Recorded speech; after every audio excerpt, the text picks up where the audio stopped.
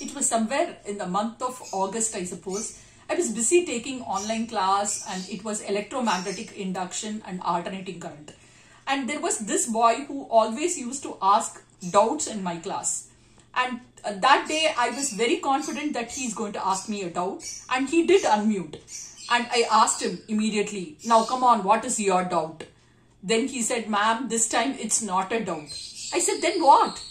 Then he said, the people from the corporation have come to check my temperature. May I kindly be excused?